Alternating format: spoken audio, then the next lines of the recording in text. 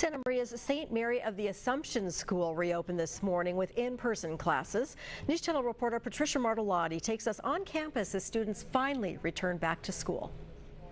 It was all smiles for these Santa Maria kindergarten kids sitting in their desks shaped like cars. Some of our desks are actually designed and decorated. So our kindergarten, for example, has nice little Jeeps to sit in today.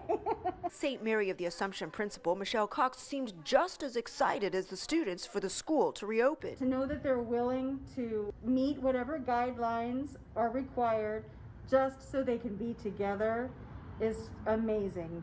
Some of those guidelines include students having daily temperature checks, maintaining a 4 feet distance between desks, and face coverings.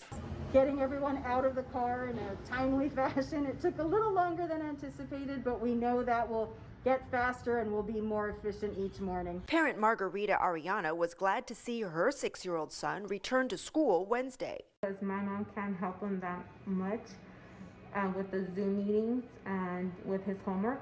So it's a big relief for me as a parent. If a parent prefers their child to continue learning from home, the school is offering live instruction feeds. Whether they're comfortable coming to campus or they're not ready for an in-person session, all of our students can still be part of our St. Mary's family. Whether they're roomers or Zoomers, the school is making sure everyone is learning. We're really looking forward to the county eventually getting into the red tier and bringing our 7th and 8th graders back to campus as well. In Santa Maria, I'm News Channel reporter Patricia Martellotti.